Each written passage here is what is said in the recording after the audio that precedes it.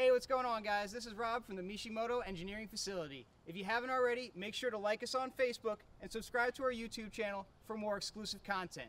Today, I'm here with Jason, one of our project managers, and we're going to take a look at this brand new 2016 Nissan Titan XD that we just picked up.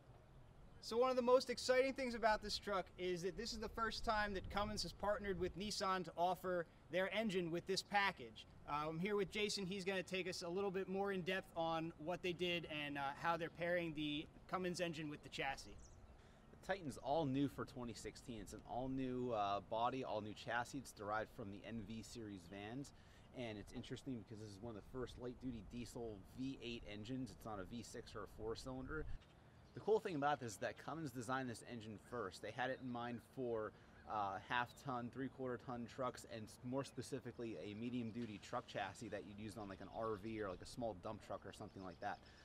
Well, Nissan did a lot of research and found that some people like something bigger than a half-ton, but not quite as big as a three-quarter-ton, because when you jump from a half to a three-quarter, the size and the driving feel of the truck changes drastically. So this truck kind of sits in between a half and a three-quarter-ton, so kind of think of it as like a 5/8 ton truck.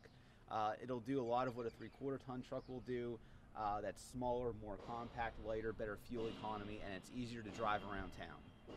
So lots of power, comfortable ride, ability to tow if you need it, but comfort when you just want to be cruising down the road.